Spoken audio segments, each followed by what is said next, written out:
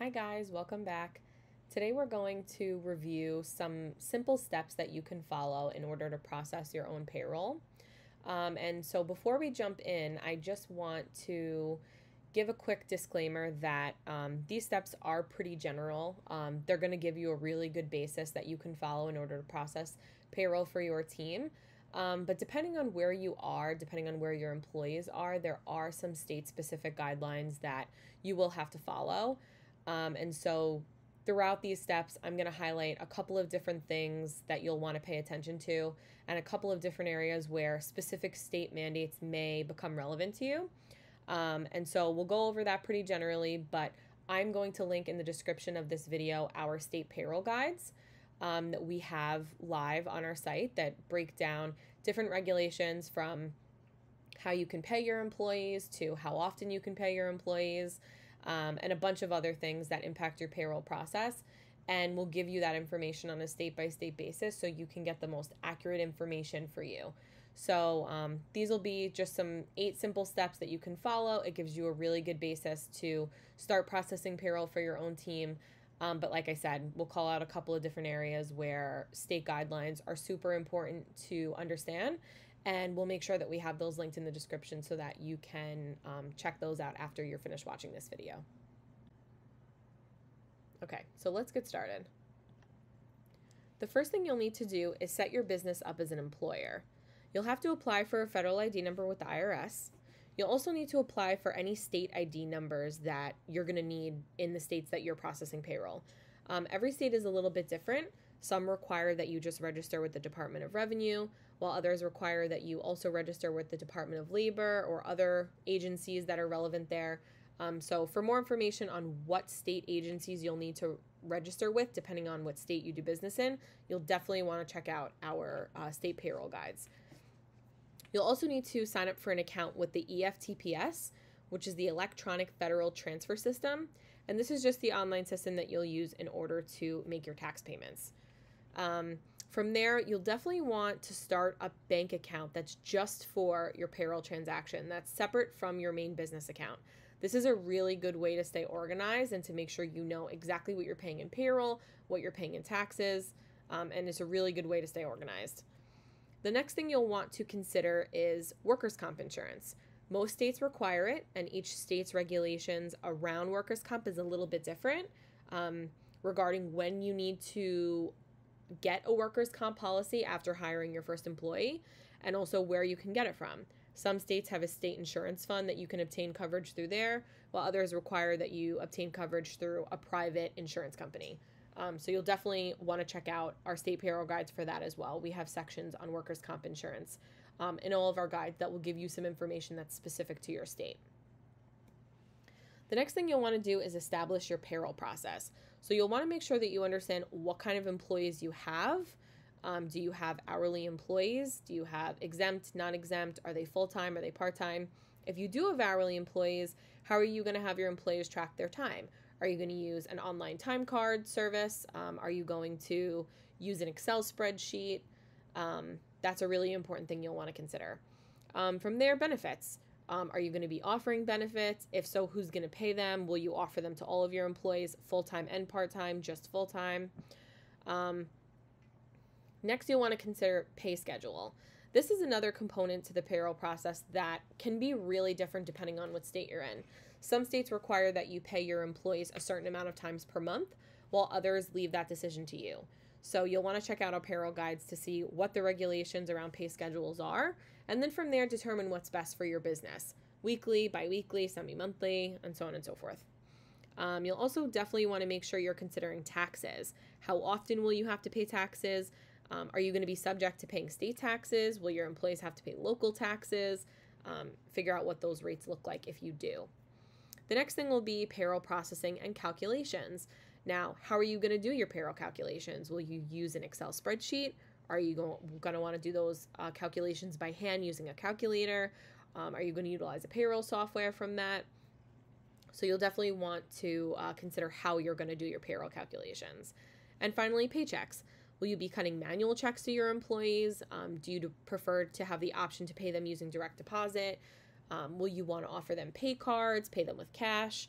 Here's another part of the payroll process that you'll want to consider: state regulations. Some states don't allow the use of pay cards, and some states even require that you receive written consent from your employee before allowing them to collect their paychecks using direct deposit. So another really important component that you'll want to make sure that you're considering. Step 3, collecting your employees' payroll forms. So you'll definitely want to collect a federal W-4, which is the federal tax withholding document, which is going to tell you what tax rate to use for the employee. Same on the state level, whether it's a state W-4 or whatever equivalent form that state has. If your employees are in states that have state withholding, you'll definitely want to make sure you have their state withholding document so you can make those withholdings accurately. The I-9 form, or the work eligibility form, has a component that needs to be filled out by the employee, but also a component that needs to be filled out by the employer. So you'll want to definitely make sure that you get that upon hire and you take care of that in a timely manner. And finally, new hire reporting. So each state is a little bit different with their requirements of when you need to file your new hire reporting docs and where you need to file them. Some have online reporting softwares that you can use. Some states want you to file those reports within 10 days. Some give you a full 30 days.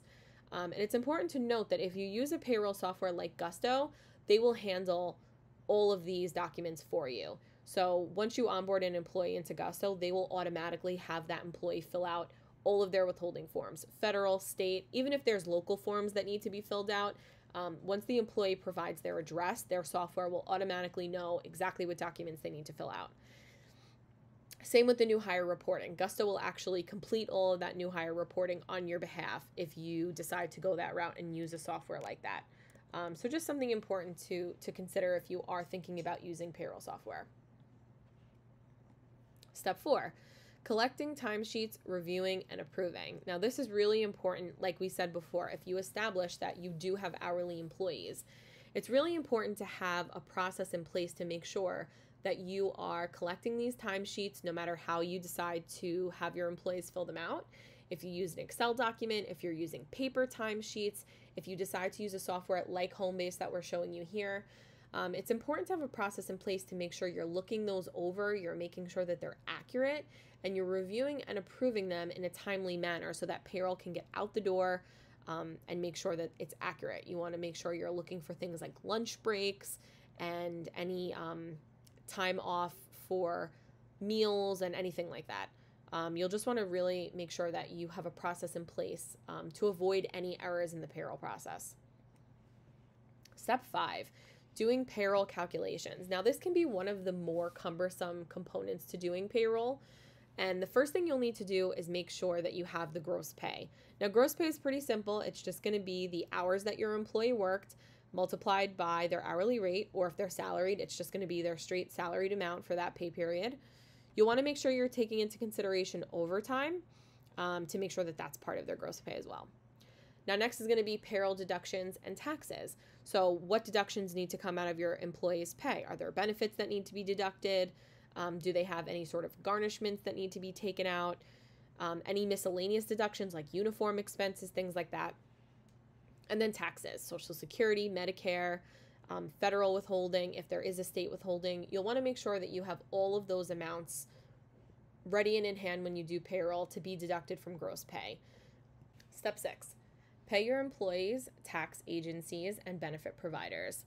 Now, once you've calculated what your employee's gross pay is, and you've deducted any taxes, deductions, benefits, things like that, you'll be left with your net pay, which is the actual amount that you have to issue to your employees with their paycheck. It's really important that you do these calculations on time so you can make sure you're issuing paychecks by payday, so your employees are paid on time. And once your employees are paid, the next thing you'll really want to make sure you focus on is any tax payments or benefit payments that need to be issued. It's really important that any payments that are owed for your benefit providers or taxes are issued by their due date to make sure that you're avoiding any penalties, that you're avoiding any lapse in coverage that can be created from not paying these on time. So it's really important that once your employees are paid, you focus on making payments to any tax agencies or benefit providers where money is owed. Step 7. So the next step is going to be completing your year-end payroll tax reports. So for any of your employees, it's going to be the W-2, And for any of your independent contractors, it's going to be the 1099. Now, both of these forms report the total earnings that you have been paid to them throughout the duration of the year. And the W-2 is also going to include taxes paid. Of course, that won't be included in the 1099 since we won't be deducting any taxes from your independent contractor's pay. And both of these documents need to be in the hands of your employees and independent contractors by January 31st of the following year. So you want to make sure that you're staying organized throughout the year. You'll want to make sure that you have this as part of your process to make sure that these are completed. If you use a payroll software, you can usually, it's either included in what you have already engaged for them to do, or you can usually pay an additional fee with some payroll providers for them to file these documents for you, and then you won't need to worry about it. And finally, step 8 is document and store your payroll records. Now, each state has regulations that are a little bit different, but this is some general guidelines that we've put in place regarding federal labor laws and retaining your payroll documents. Now, we have actually an article that goes into specifics of time cards and pay stubs and all different types of information regarding pay increases and things like that, and exactly what you'll need to do in order to be compliant, exactly how long you'll need to keep those on file. So this is just a quick reference point of a couple of the different things that are part of the hiring process and how long you'll have to keep them. But we do have an article that focuses on this specifically. So I'm also going to make sure that I tag that in the description of this video so you can use that for reference if that would be helpful for you. So now that we've gone through the 8 steps of processing payroll, a quick tip to leave you off with is to use a checklist to stay organized. A lot of the things that we talked about throughout this video really require you to stay on top of the payroll process to make sure that things are being done accurately, that they're being done in a timely manner. So this is actually a free small business payroll checklist that we've created for you that can keep you on track as you're going throughout the payroll process. And so we're going to have this available for download also in the description below, so you have access to it so you can use this to hopefully help you stay organized throughout the payroll process. It's not something you have to do. You don't need to use a checklist in order to process payroll efficiently, but it can be a really helpful way to stay organized and just to make sure that there is nothing being missed throughout. So I'll make sure that this is linked below. And that's really all you'll need to know in order to do payroll. Those are 8 simple steps that you can follow that will keep you on track, that will make sure your payroll is accurate. And if you have any other questions, you can feel free to ask them below, and we will definitely try to guide you as best as we can. So thanks for watching, and check out our articles below for any more information you may need.